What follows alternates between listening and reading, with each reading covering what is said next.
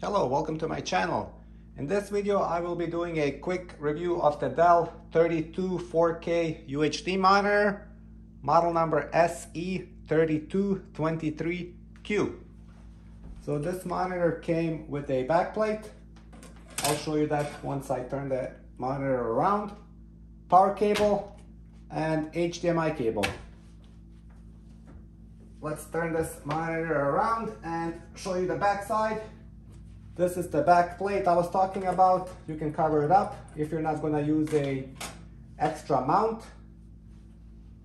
So you got two HDMI cable connections and one DisplayPort, and the power plugs down here, and that's it. Not much to it. The stand itself, the only motion you get is tilting it backward and forward. That's all you get. It doesn't go to the left or right, and it doesn't go up and down.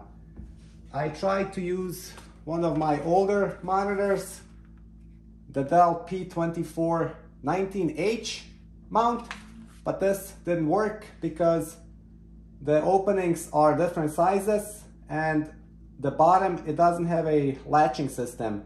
So there's nothing that it can click into and latch. I wish I could reuse this.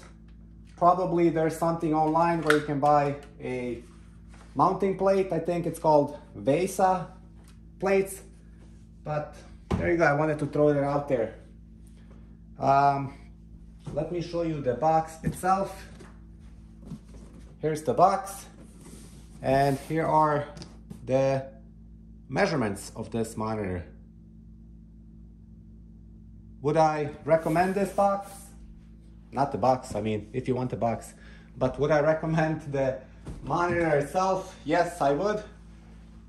Everything looks crisp and clear on that 4K resolution.